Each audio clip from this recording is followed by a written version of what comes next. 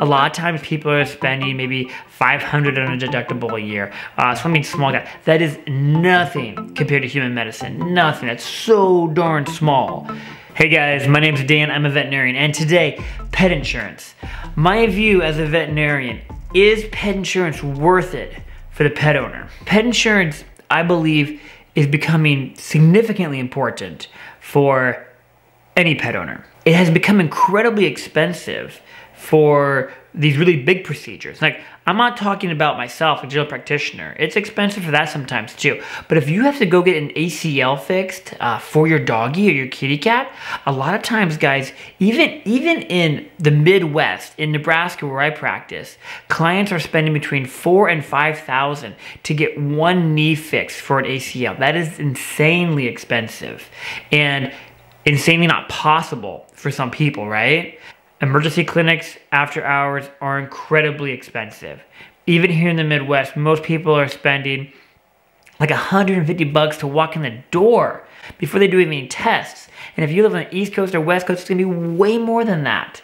So I would encourage you to really consider pet insurance, because if you wake up at 3 a.m. in the morning and your doggy or kitty's struggling and you go into one of those emergency clinics, guys, no joke, like you're gonna be spending $1,000 if it's of a minor issue, a couple thousand if it's a major issue, before your primary veterinarian can take care of your pet for a much cheaper rate. But the problem is they're not open in the middle of the night, so you gotta pay that expensive rate. And that's when pet insurance will also help you out. I believe anymore that if you get pet insurance, like my logic is, everybody, you need to get it early. So when you get your doggy and you get your kitty and their puppies, you go into the veterinary office and your veterinarian says, we're healthy.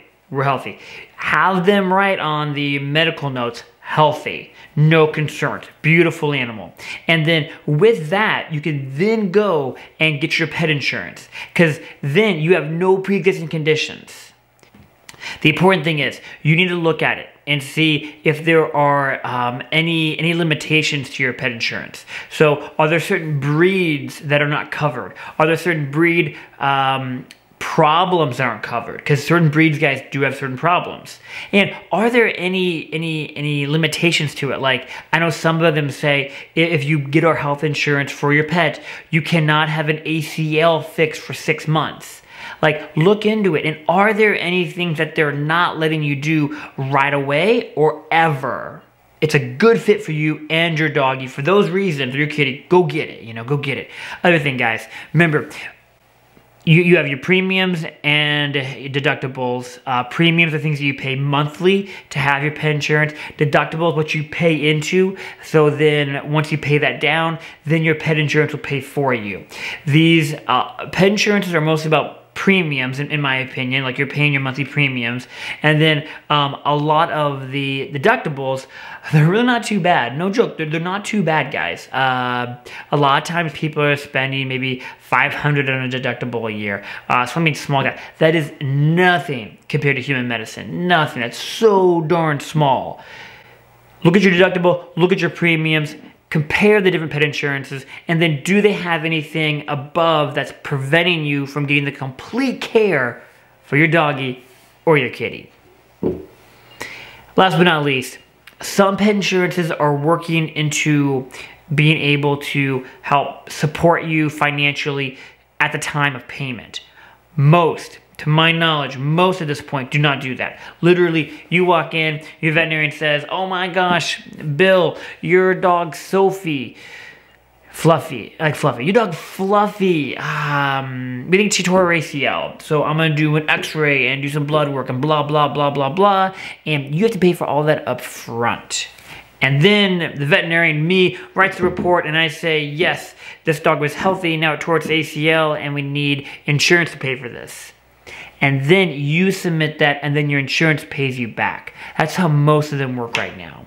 At some point that may change, but because these insurance companies are dealing with corporate and private entities, and a lot of them are businesses, because veterinary clinics have to be businesses because they have to pay their bills and they have to receive payment, and they can't do things with the thought of being paid. So unfortunately, most of your veterinary clinics are going to expect payment up front.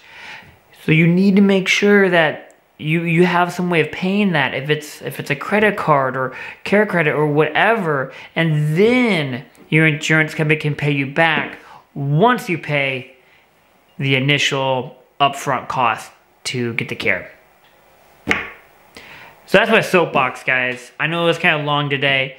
I've seen a lot of people really struggle recently, and I try to help them out with anything I can, with services that are reduced, or try to do my best to solve a problem for them. Pet insurance, though, would definitely solve a lot of problems for us. So I would really encourage you guys to look into it and see if it's a good option for you. And I'm not saying it's the best option for everybody. Some people, they can't do the premiums monthly. But if it's a good option for you and your pets, I really encourage you to look into it, think about it, and always talk to your veterinarian about it. See what they think. I know when some people come to me about pet insurance, I just look through the brochure if I'm not familiar with it, and I can tell them pretty quickly if it's a good fit for them or not. As always, guys, I hope you are happy and healthy. I hope your kitties, doggies, all your four-legged and two-legged creatures that share your house with you are happy and healthy too.